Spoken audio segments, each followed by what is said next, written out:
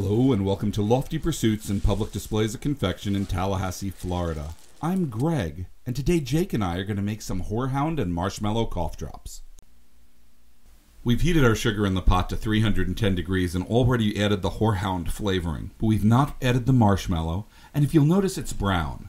Horehound itself is not a brown solution, but it is a brown traditional candy, and we achieve the brown by using caramel. Now caramel is a food coloring, but it doesn't use any artificial materials. It's just burnt sugar that becomes that color. So we can add a color without adding any artificial food coloring. We thought it would be neat to make these traditional cough drops using no artificial food coloring. Now that our sugar solution is set on the table for a while and cooled down, this is our candy cooling table made in the late 1800s, we're adding marshmallow root. Yeah, marshmallow root. Marshmallow root is actually a root. It's a plant that grows in France. It is a wonderful product, and it's a mucilage. In other words, it's a thickener that sort of coats things. In the case of the candy marshmallows, when they used to make it back in the 1800s, they'd mix powdered marshmallow root or fresh marshmallow syrup. They'd mix it with egg white, and it would create a suspension that would hold a foam, and that soft foam was the marshmallow. They learned later that gelatin made a better marshmallow, and that's how they make it today. But the name stuck to the candy. But in this case, we're using the original root, and we're using it because it'll coat the throat with its mucilage, and it will cut down on irritation. And this is what they did in the 1800s, and this dated back to ancient Egypt for its use, actually. It's just a cooking ingredient. As I mentioned in the last videos, these were originally called cough candies. They weren't called cough drops until some companies decided to market them like a medicine. But they're still a candy. And we shouldn't forget that true cough drops are just so delicious. The quote from the book The Princess Bride, not the movie, reminds me of that.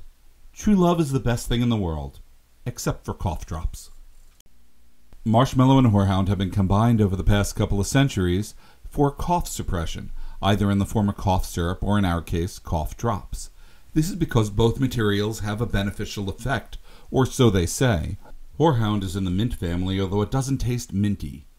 But it has these little white hairs that you can see on the new growth of the leaves, and this is how it gets the name.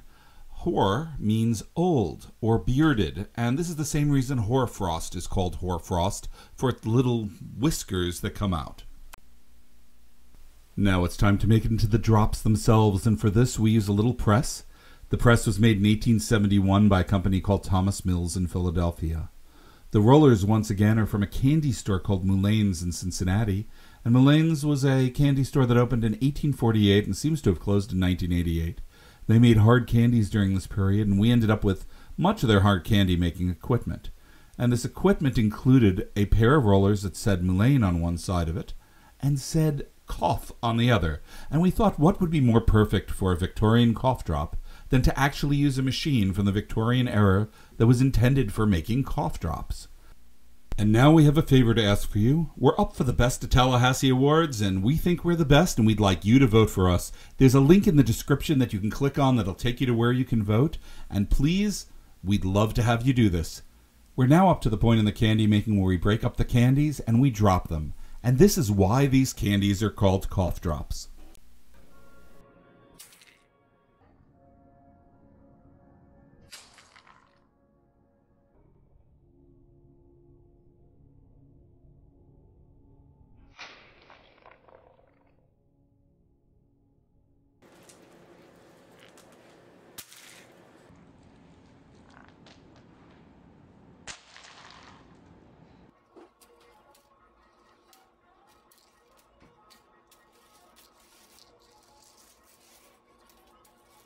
Thank you for watching. I really appreciate it.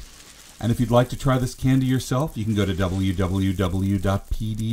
and order it there. And of course, the candy looks great. So check it out for yourself. Follow us on Facebook, Twitter, and Instagram. You can subscribe to us here on YouTube. If you click the bell, you'll find out when we come out with a new video, and we'd appreciate that too. And of course, when this is all over, you can come and visit us in Tallahassee, where our store is, and you can, if you're lucky, see us make candy. Right now, we're sort of making it just for ourselves and for you out there on the net, because we can't really have visitors the way we used to. But we will again, and we look forward to that day. So thank you for watching.